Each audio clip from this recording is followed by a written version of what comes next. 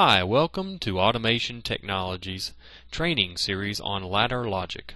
This is Russell White, and I'll be leading you through a brief introduction on ladder logic programming.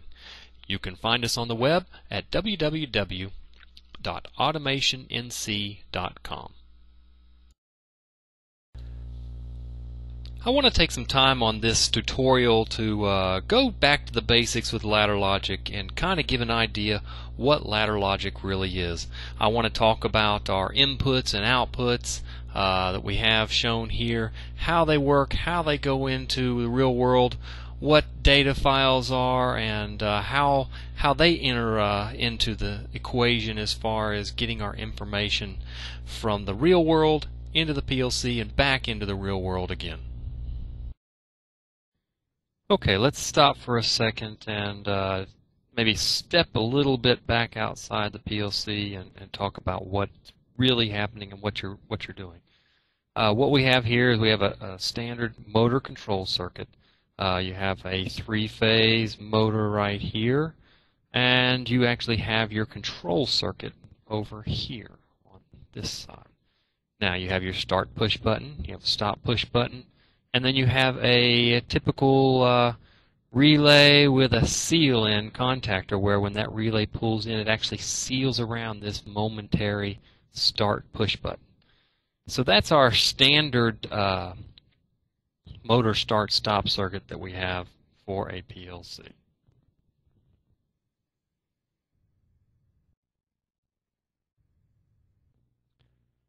So what's the difference between the PLC and the regular hardwired option? Well, with hardwired, you saw we take our push buttons directly to a relay, and it acts directly upon that relay. With the PLC, we've had our start button, and it actually comes into an input card. It's wired directly into cards that interface directly to the processor through a rack or some other means. So both our start and stop push buttons from our other example, our previous example, both come in to an input card, and then they can be used and processed, and we'll see that later when we get into the PLC program. They can be manipulated inside the PLC program.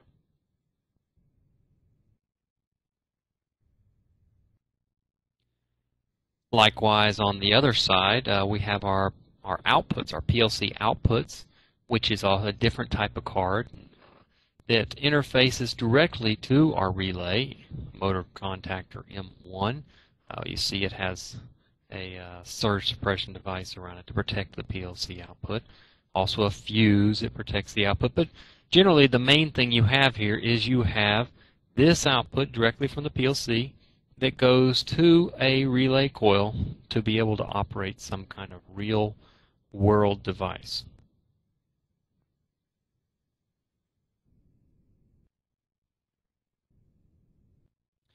So what this now gives us is this gives us a situation where we have our hardwired circuit above here, and we have our PLC ladder logic representation of that circuit. Now, this start contact, you see the difference, they're slightly different in the way that they are shown here, but this start contact correlates to the location that this push button comes into the PLC, and the stop contact also correlates to the position where this stop push button is wired into the PLC. And also, you know, with the output, the coils look pretty similar actually, but the coil then correlates to an output that's going to drive this relay now from the PLC. Now we have what's called internal contacts. This internal contact right here is actually not something that's coming in directly from the real world. It is actually something that's operating off of this coil inside the PLC and is being used inside the program. We can get into that, and I'll show you that a little bit more later when we get into the program. I think it'll be easier to understand. Now, actually, I don't like to do this. This is not where we like to stop. We actually like to take this relay coil, take a contact that would come back from that relay coil and then enter that into our PLC program. And therefore we actually have a real-world understanding when we seal our circuit in. If this relay were to drop out for any reason in the field, then it would also drop our seal in the program.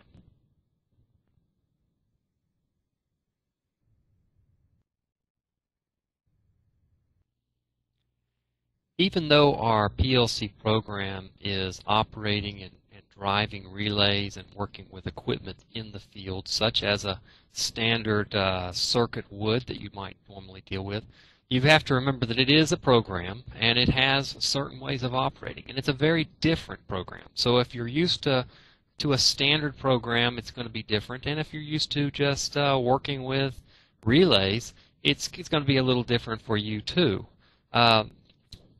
What you need to understand first and foremost about a PLC program is it does not just operate from the top and go to the bottom and stop. That would not work well at all. I mean, it would scan through one time and then you would have no further operations. So what a PLC program does is it cycles through repetitively through the same program, and therefore constantly is updating and constantly trying to maintain the status of the different devices that it needs to control, and constantly monitoring the status of the devices that it needs to monitor. So what we have in a typical program scan, and not all of them are the same, and this is just an example. We might have a housekeeping section where the program does some communications updates or takes care of overhead in the processor. Then we have a situation where it would update the data table inputs. It would take those inputs that we saw from our previous drawing where they come in from the field, and it would actually plop that information into the processor so that it has that information available for it.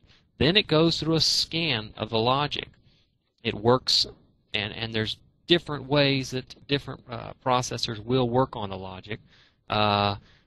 Most will scan from left to right, and when you get into a branch situation like this, obviously there's some slightly different methods there too. I'm not going to go into that, but the main thing to realize is that then it looks through your logic. It starts at the top, goes down to the bottom, and works through your logic.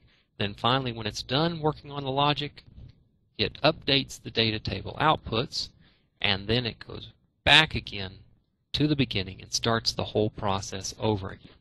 This is called PLC program scan, and a PLC program will scan repetitively as it's running and constantly updates its outputs, constantly checks its inputs, and that's the important thing to remember about programming in a PLC. PLC program scans are very quick. You will see them on the order of milliseconds and microseconds. So we're looking at information that's being processed very quickly, and obviously has to be able to monitor relays and to be able to monitor encoders and other fast-acting devices out in the field.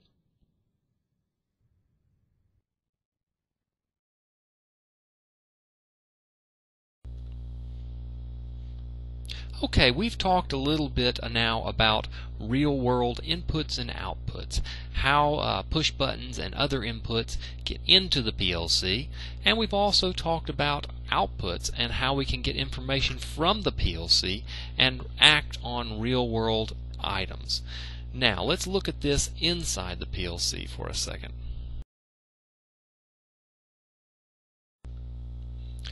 Okay, now I'm going to start to throw at you some stuff that may be a little overwhelming. It may be a little, you may not quite understand everything, but what I want to do is I want to put a lot in front of you, and then after a while it'll all start to come together and gel a little bit. So let's look.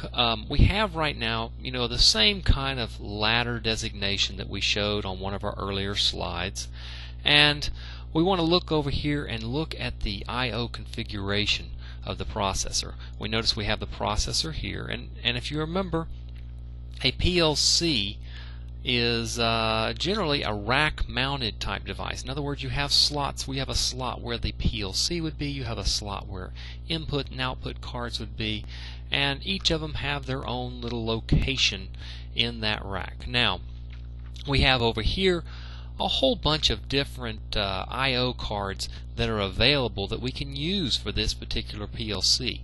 I have chosen an input card and an output card. They're both 16 inputs and 16 outputs. They both have 16 channels, shall we say, and they both will work with a 120 volt signal. This is perfect for dealing with motors and contactors that use 120 volt coils, and in an area where we need to use 120 volt signal levels.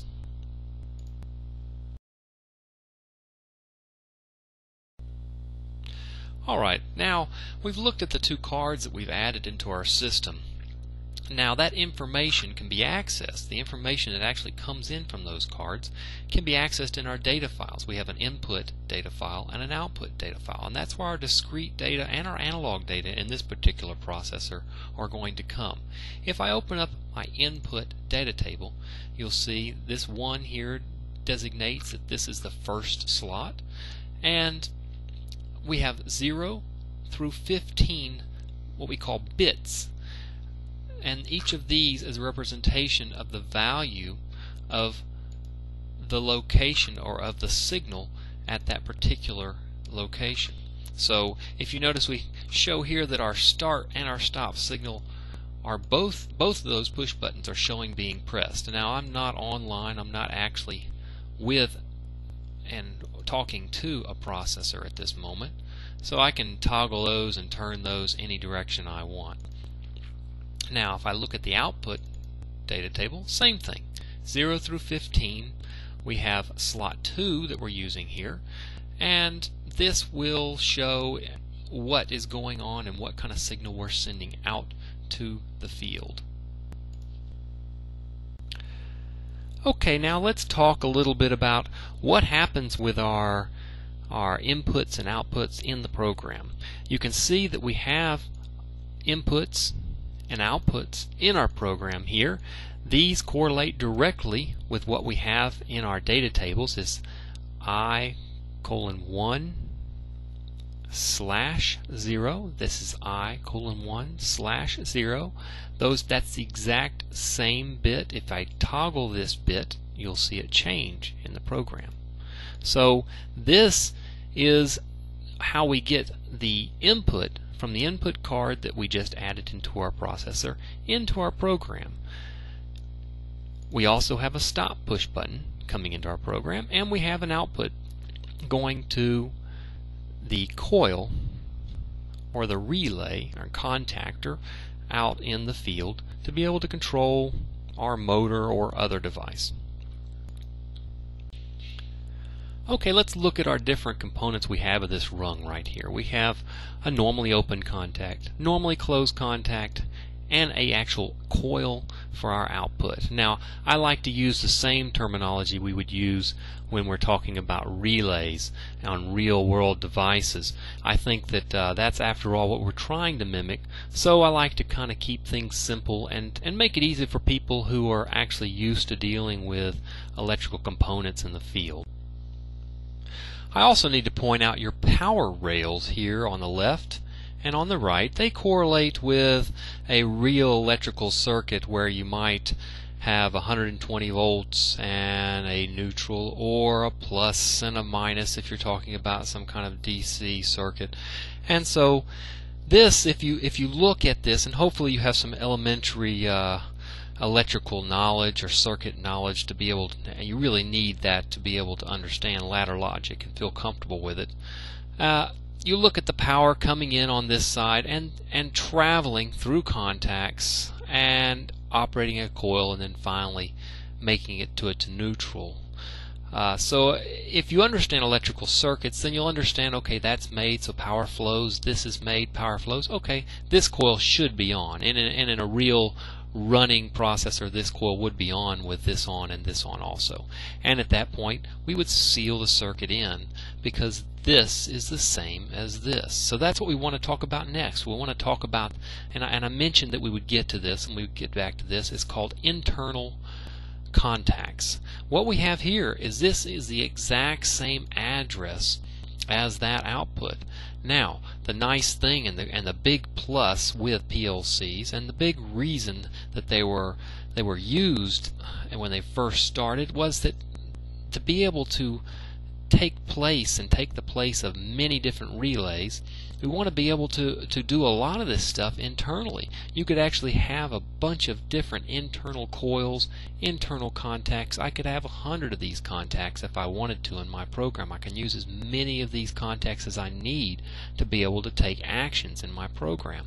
So that's the beauty. I can't find a real relay with 100 contacts. I can't very easily have 100 relays in a panel and have to deal with the wiring and have to deal with the maintenance issues. But with a PLC, I can put 100 coils in here, have 100 outputs going to different field items, and very easily and take up a very little amount of space also. So that's the power of the PLC, and that's what an internal coil is. It doesn't really have any real world action happening on it. It's just a representation of as if you had a contact coming off this coil here, and we're able to use it in the program. Now, one very important thing is you do not use multiple outputs in a program, and we'll get more in detail of why you don't do that later. Some processors will not even allow you to do that, but we'll get into that more later. I want to take a moment now to look at the PLC program and watch it as the actions happen, as the start push buttons press, the stop push buttons press, to give you an idea how the program will react and what really happens in the PLC program. Now, in a real PLC program, you wouldn't be able to watch things happen as slowly as we're going to show them here. But for examples purposes, I want to kind of, slow things down and kind of give you a feel for what things, how things really work in that program. So if you look at this frame right here, you'll see that the start push button's pressed, and so we have power that's made to that coil, so that coil will immediately go on. Now the coil is on and the start push button is still being held, and we'll be able to watch it now as it goes from a transition from on to off as the operator lets go of the start push button. So we have a situation now where our contactor is pulled in, and it's going to stay this way until our stop push button is pressed, removing power from that part of the rung. So what we have here now is our stop push button is pressed, and you would not have a situation like this in a real PLC where your coil would still be energized with the stop push button pressed, but I'm trying to give you an idea of a very slow motion of how things work in the PLC. So with that stop push button pressed, now the coil has dropped out, the sealant has dropped out, and you notice the stop push button is still being pressed because that normally closed contact is off. So now we've ended up back where we started with the stop push button not pressed, start push button not pressed, and the motor is off, or the coil is off. I hope you understand a little better now what ladder programming is all about, and how ladder logic correlates with the real world, how inputs get into the PLC, and how the PLC is able to work on the real world and work on real world items. This concludes our introduction to ladder logic. We hope you've enjoyed it and hope you join us for further training series on AutomationNC.com. Thank you.